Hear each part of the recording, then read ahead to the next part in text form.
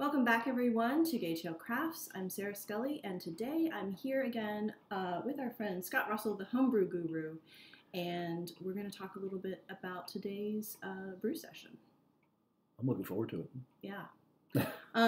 Me too. I haven't brewed with you guys in ages. It's been I think you brewed with Rick at a couple times. 3 or 4 I don't know times, that I've been that involved you weren't here. in any of these. Well. Yeah. So anyway, so we're brewing a beer today, and we're going to share the recipe with those of you who are on our newsletter mailing list. So if you want this recipe and all the details, do sign up for our newsletter. We promise not to spam you. But we asked Scott to come up with a Vermont-based recipe.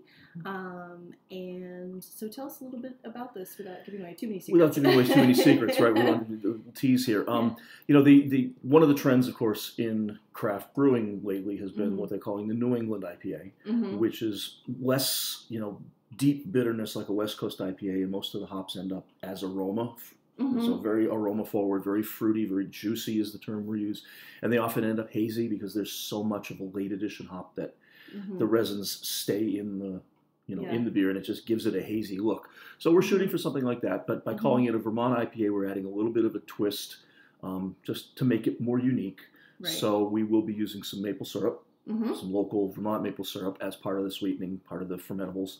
And we're going to finish it with a very unique local ingredient, which is some spruce tips. So is this one? So we picked some fresh spruce tips. They've been actually frozen, so they've oxidized a little bit, but it hasn't affected the aroma or the flavor. They're just, just it's a nice spruce. way to capture that. And a lot of the hops that get used in an IPA, particularly a New England IPA, do have sort of a piney, resiny flavor too. So the spruce tips aren't far afield. It's it's pretty close, but it's a unique twist. Yeah, it's nice. I just smelled it, and I hadn't really smelled just spruce tips before. I've had spruce beers before, some of Scott's actually, and which you didn't like before you tried mine. No, so my problem with kind of spruce flavored or pine flavored beers was that they kind of tasted like floor polish. Or turpentine. There was so much of it that it overpowered everything else, and it really kind of coated your whole mouth.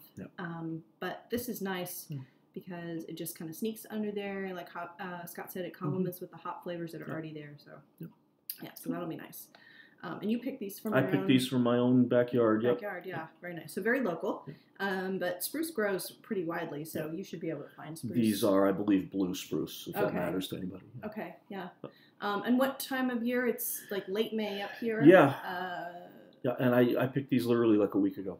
Yeah, so kind of mid-spring is when you'd want to, wherever mid-spring and you want to pick them when they're just beginning to, they're actually covered with a brown like film, and when that brown film is beginning to break up and the spruce tips are beginning to spread, that's when you pick them. That's when they're at their best, freshest. Good tip. Good you don't want to use old spruce needles because they're drier and more bitter. Nice and sweet. Tender, the sweet new growth of spring. Very good.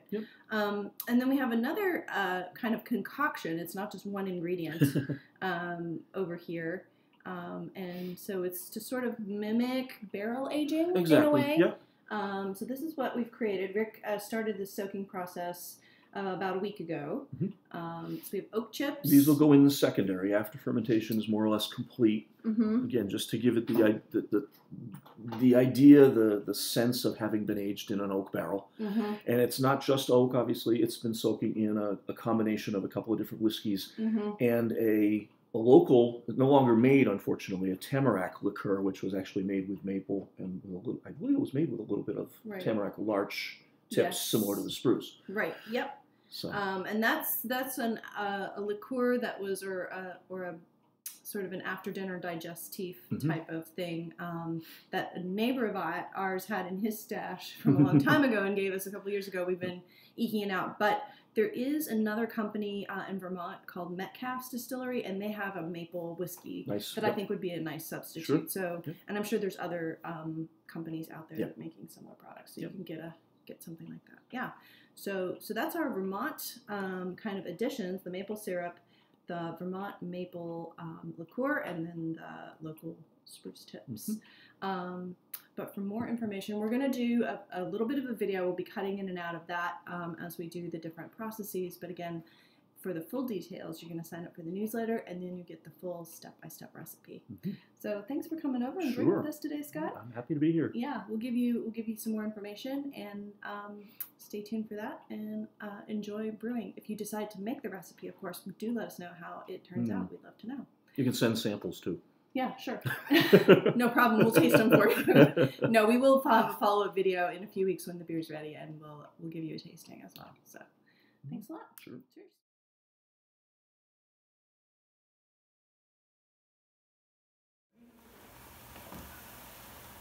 So it's not quite a single mash, but it's very darn near close.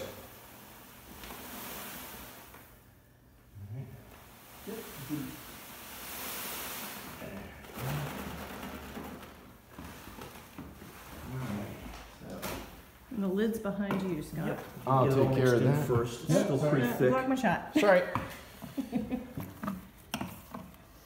Scott, want to make sure there's no dough balls, no dry spots in here that won't ferment because they're just in a pocket.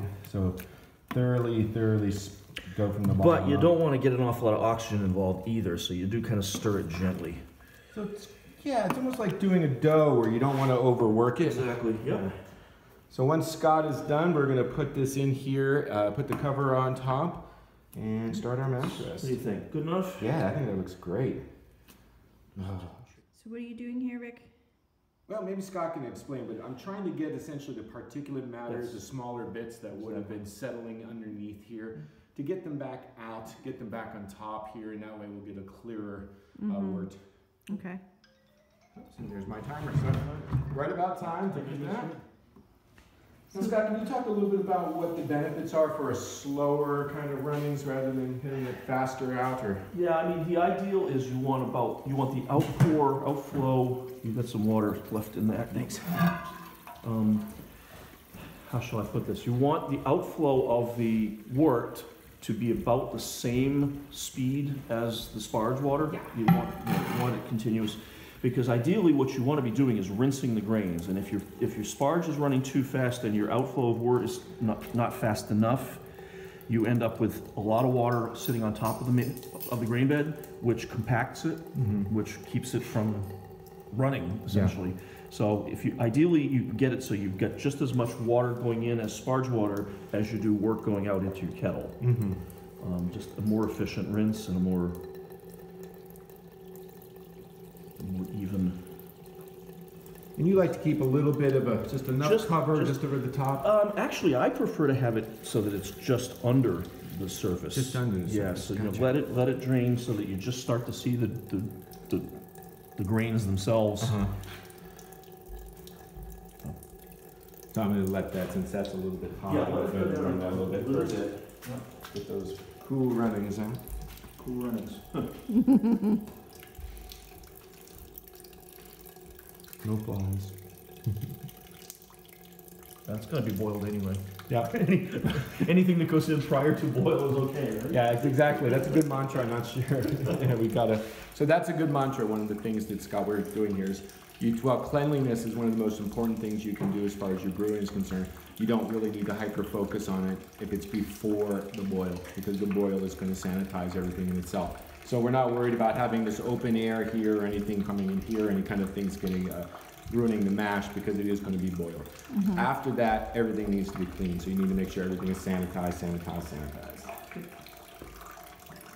Get that spinning if I can. There we go.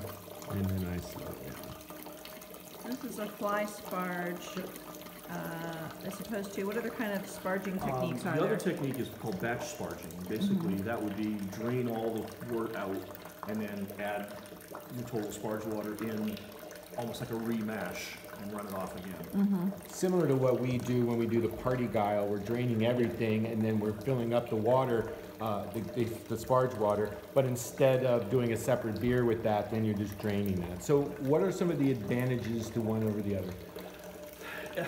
Partly it's convenience. If you have the setup to do the fly sparge, just because it's a continuous thing. Yeah.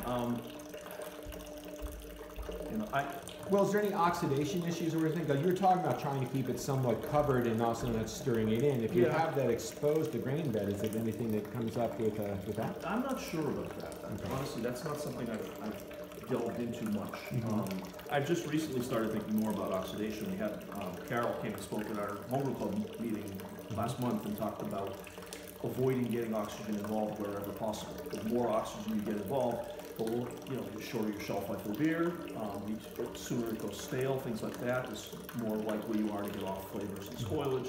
Oxygen is good for the yeast, but it's not good for the sugars, essentially. So there are several places where you can avoid oxygen, and the stirring is part of it. And for some people, it's just another tool or another piece of equipment that they have to buy, that they have to manage, they have to maintain. I mean, this is pretty much you do it and then you put it away. But again, if you're brewing in a smaller location or you don't have a lot of storage space, batch might be for you because you're just taking a large one of these, getting the water, pouring it back on, or just pouring the water back on. And you don't have to have this other setup here. So you can have one fewer tub. Yep, exactly. Okay, so we're doing our first hop edition. Review. Oh, do we have a spoon? I don't know if we don't necessarily need to stir it in. It's going to foam up pretty good. Yeah. And why does it do this, Scott? You've just increased the surface area by the material of the hops just contains a lot of oxygen as it goes in like that. Oh, okay. It just always does that. It's a little intimidating at first because you see it come up, and if you don't have enough room in the kettle, or if you're not real quick to turn down the heat, you can have an overboil pretty quick. Right. Yeah. But that seems to be fine. It makes itself in. Yeah. Yep. Yeah. So this is this would be the bittering hops. The longer the hops are in the boil, the more bitterness they contribute. The later additions will contribute more aroma and less bitterness. So this is a very small bittering hop addition because this is not supposed to be a deeply bitter beer. Right. It's going to be a very hoppy beer, but the hops are going to be mostly at the end of the flavor, aroma end of the boil, and even in secondary dry hopping and later. Yep. Right. Yep. So the next step here is that we're about 15 minutes away from the knockout, and we're going to be adding some sugar. And being in Vermont, we have an abundance of some of the best sugar. Yeah, the best maple syrup in the world as far as we're concerned. And a lot of, as Scott has pointed out, you said in a lot of the Heady Topper clones. A lot of New England IPAs, you add some more fermentables without making it heavier if you add a sugar rather than more malt.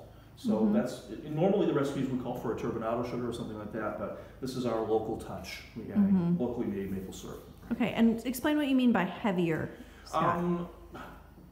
I guess thicker maybe would be a better word. Right, and the mouthfeel that you might get with a very malty beer as much as opposed to a thinner bodied beer. Yeah. And with the double IPA, you have to get all the sugars in order to get the fermentables. And if you do it all from malt, it's going to be very kind of chewy almost. It's a really thick mouthfeel. So this allows you to get more fermentables, but without caffeine. Also for color, you're going to get a much lighter color than you might. Granted, this is a little darker than you might use using other sugars, but you're going to get a lighter. More effective color. Exactly. Yeah. Exactly. But this is a beer that features the hop aroma especially, and so you don't want it to be cloying, sweet, heavy. So the more fermentable maple syrup will. Right. We'll do that. Boost the alcohol without really making it a heavier, thicker beer. Right. So what we want to do is make sure it doesn't go right to the bottom and burn on the bottom. So we're going to slowly, while Scott stirs, I'm going to slowly add a drizzle here. It's a local maple syrup. It's I'm kind of partial to one up the neighbor up the road here's. It's kind of got the terroir that you get. You get the minerals, you get the flavors that come from wherever those trees are grown. All right, so we just turned off the flame here, and so we're going to be adding the last of the hop addition at Knockout, and then we're going to be adding the spruce tips. And we put, as we said previously, we put them in the muslin bag. Kind of, they're going to dissolve. They aren't kind of pelletized like this. Will make it a lot easier clean up when we transfer it to the secondary. And there we go. Proprietary blend, secret combination of hops here. Yes, remember, if you want to know the exact recipe, we will share it with you if you subscribe to the newsletter. And there you go. Boop. There we go. Get every last drop, right? Yeah. So obviously the hops dissolve in and will be staying in, and you want to pull the spruce out probably after about 10 or 15 minutes of steeping in the hot. You could probably leave it in there while you chill it and just work around it, but and then you don't necessarily want to put that into the primary fermenter. That's good. I'm glad you mentioned that. I wasn't sure. You're just using it like tea almost, right. Just as a Yeah. Okay. I'm glad you mentioned that. And then the other addition that we're going to be putting into this particular beer is that we've soaked some oak chips in 3 different liqueurs. And again, you'll hear about that in the recipe. And that is going to be added in the secondary after. And so again, we'll put those into a muslin bag, strain out the alcohol. You don't have to strain out the alcohol. It'll add a little to the ABV. It'll actually add a little bit more of a bourbon kind of taste to it. If you're okay with that, feel free to leave that. If you don't, you can do what I'm going to do, which is strain it out and then put it in the muslin bag and just let the oak chips kind of do their magic. The idea is that at the end, we're going to have a nice, almost barrel age. So it might be based on a very popular Vermont beer, but this is all... We've given it our own unique twist. Well, we want to thank Scott especially for designing this beer on behalf of Gage Hill Crafts. And again, subscribe to the newsletter to get the access to the entire recipe, and always check back for more videos. Thanks, Scott. My pleasure.